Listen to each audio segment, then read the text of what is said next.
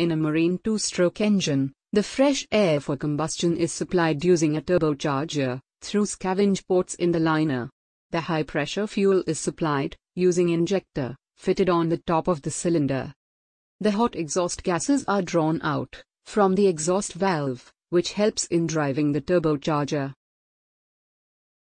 This engine comprises of two strokes. The downward stroke, a combination of power and exhaust process, which is the downward movement of the piston due to an explosion inside the chamber, followed by removal of exhaust through the exhaust valve.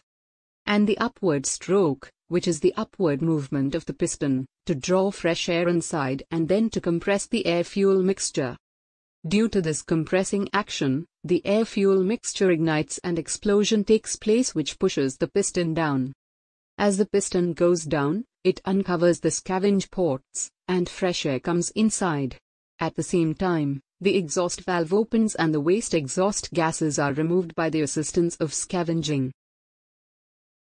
As the piston moves up, the compression stage followed by the power stroke takes place, which is the downward movement of the piston. These two strokes keeps on repeating unless the fuel supply to the cylinder is cut off.